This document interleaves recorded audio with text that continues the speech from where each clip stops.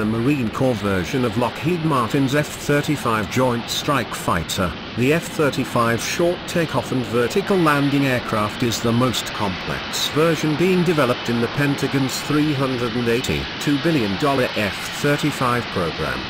A Marine Corps F-35B made its first vertical landing on an amphibious assault ship on October 3, 2011. The aircraft cost $150 million each. The Marine Corps and the Joint Strike Fighter team demonstrated short takeoff and vertical landing tests of the F-35 on board the amphibious assault ship Wasp.